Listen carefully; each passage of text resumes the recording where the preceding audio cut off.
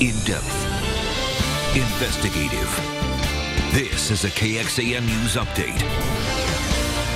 Good Thursday morning to you once again. It is a cloudy start to our day. Here's Mark. Yeah, sure is, and we're confirming that by a live look from our Circuit of the Americas cam over southeast Austin right now. You can see the cloud cover with a few peaks of sunshine trying to get through.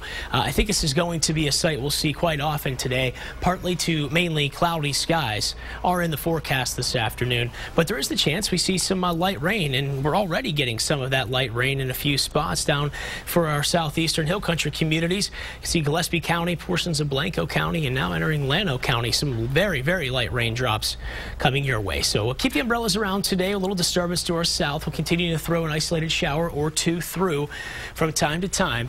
And meanwhile, it will be warm and muggy. 77 already at ABIA and downtown.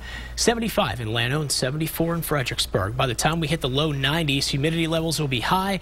That means a heat index value near 100. Otherwise breezy with that 10 to 20% shot for rain. Mandy, over to you. All right, thanks, Mark. Happy Thursday morning. Let's talk about your roadways. Two problem spots to give you a heads up on. Stalled vehicle working on I-35 northbound between Slaughter Lane and William Cannon Drive. A very tricky spot already for a lot of drivers. We had that usual bumper-to-bumper backup. Let's take it over to a fender bender working in North Austin. This is at Rumberg Lane and North Plaza there. Right before you make your way over to I-35. It's not blocking, but you just may spot at least one police unit in the area working to monitor that scene. A quick look now with our TechStar cameras. We travel outside and over to I-35 at Woodward. Here's that slow traffic moving northbound all the way to Ben White. Don't wait any longer if you're traveling out of Hays County or South Austin.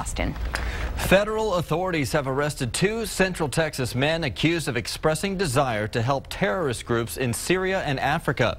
Officials say Rahatul Khan is a UT student from Round Rock who said in an online chat room that he was recruiting fighters for jihad. A separate complaint accuses Michael Wolf, an Austin resident, of arranging to fly his family to Turkey so he could enter Syria to fight there. Both men are in custody and face up to 15 years in prison if convicted. More news, weather, and traffic right now on the CW Austin.